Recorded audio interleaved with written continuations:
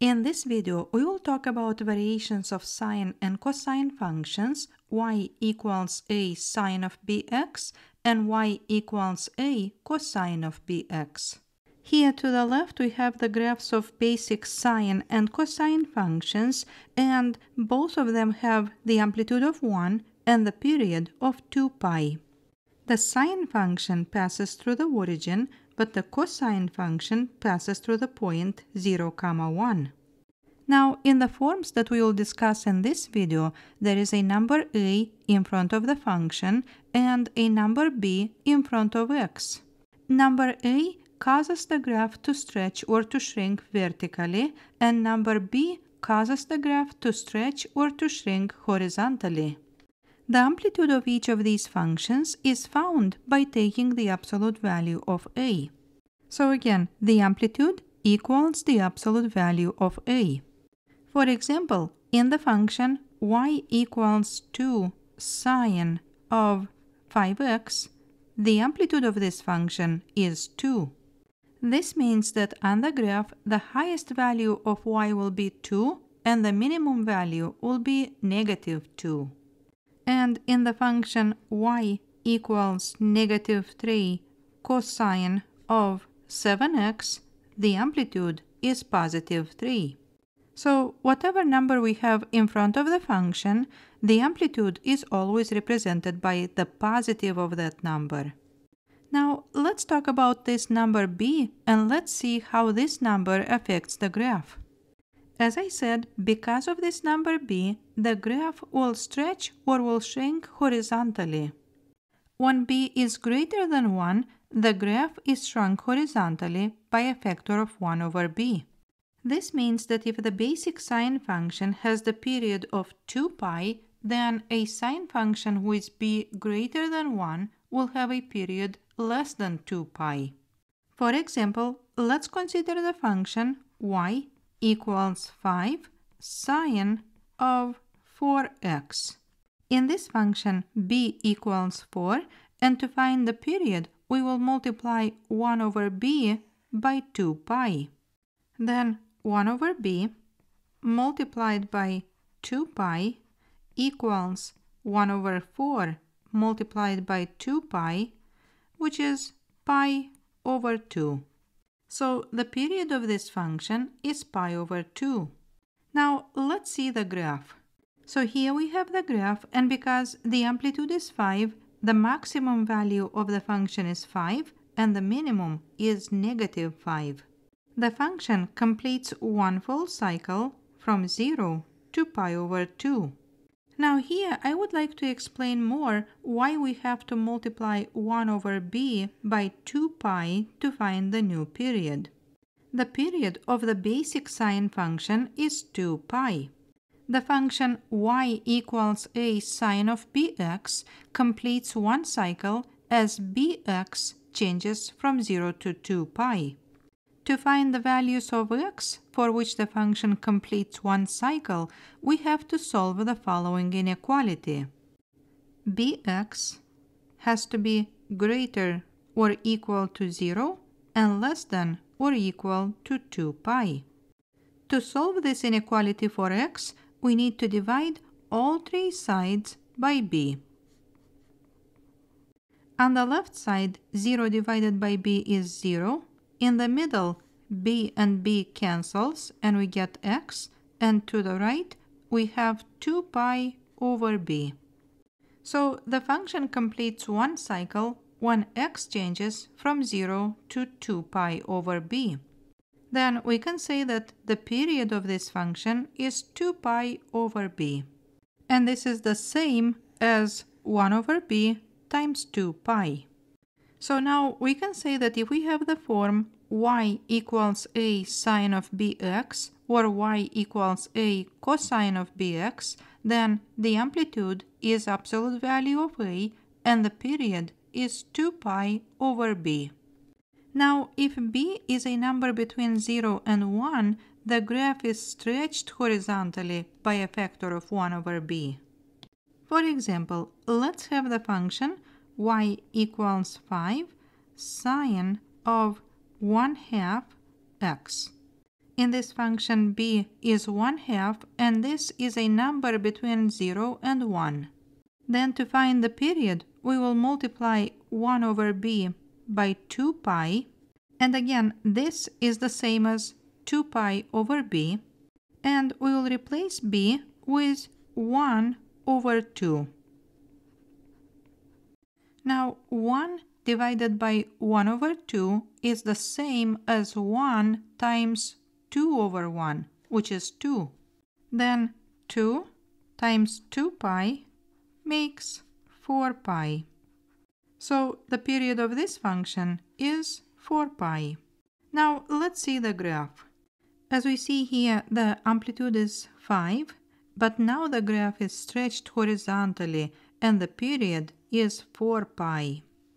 Now let's solve one more example where we will find the amplitude, the period, the coordinates of the 5 points over one period, then we will make the graph. Let's have the function y equals -3 cosine of 2x. The amplitude of this function is the absolute value of -3, which is +3. I will start the rectangular coordinate system to the right.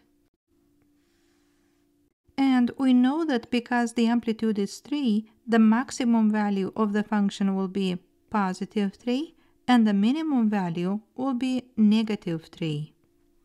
Now to find the period, we will use the formula 2 pi over b. In this function, b equals 2. Then 2 pi divided by 2 equals pi. So now on the x-axis, I will plot pi. From here, to find the coordinates of the 5 points, I will split this interval into 4 subintervals. Now we need to find the lengths of each of these subintervals, and we will do that by dividing the period by 4. So then the period divided by 4 equals pi over 4. So each of these subintervals has the length of pi over 4. Now we will start by finding the x-coordinates of these 5 points that will be on the graph. The first x-coordinate will be 0. Now to the left I will construct a table, and we will have all these values for x and y in this table. So here we have the table, and the first x-coordinate is 0. Now to find the next x-coordinate, we take the previous one, which is 0, and we add a quarter period. Then 0 plus pi over 4 is pi over 4. So this is going to be the second value of x in the table. And now to get the next value, we take the previous one, which is pi over 4, and we add a quarter period. Pi over 4 plus another pi over 4 is pi over 2. So let's write pi over 2 in the graph and pi over 2 in the table. For the next one, we will take pi over 2 and we will add pi over 4. This will make 3 pi over 4. We will add this to the table, 3 pi over 4, and then the last value in the table will be pi.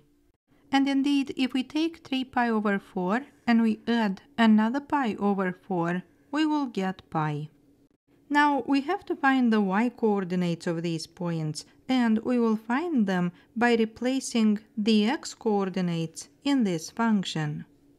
But before we do that, recall that the basic cosine function passes through the point 0, 1.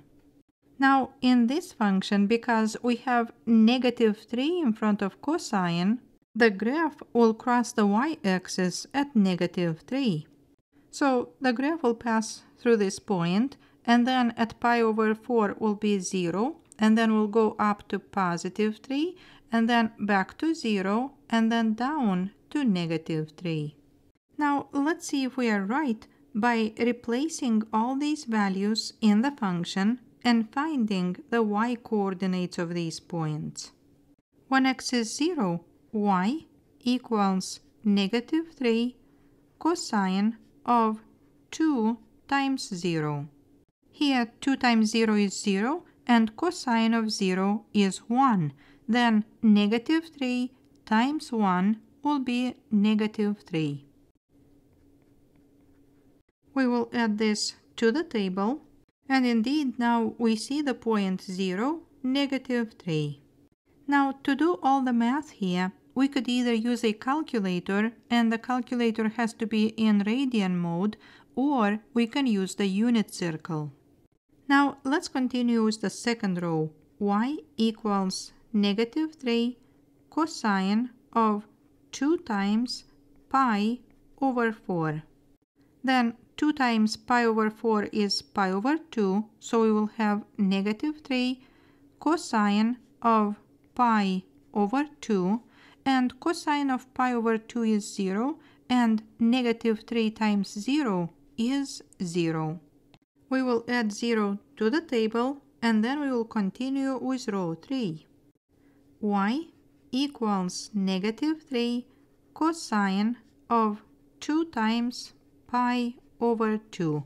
Now 2 times pi over 2 is pi, so we will have negative 3 cosine of pi. Now cosine of pi is negative 1, and negative 3 times negative 1 is positive 3. In the next row, y equals negative 3 cosine of 2 times 3 pi over 4. This equals to negative 3 cosine of 3 pi over 2. And we know that cosine of 3 pi over 2 is 0, and negative 3 times 0 is 0. So let's add 0 to the table. And in the last row, y equals negative 3 cosine of 2 times pi, and cosine of 2 pi is 1, and negative 3 times 1 is negative 3. Now we will plot each of these points, and we will connect them to form the graph. The first point is 0, negative 3. The next one is pi over 4, 0. Then the next one, pi over 2, positive 3. Then 3 pi over 4, 0. And pi, negative 3. And now let's connect them to form the graph.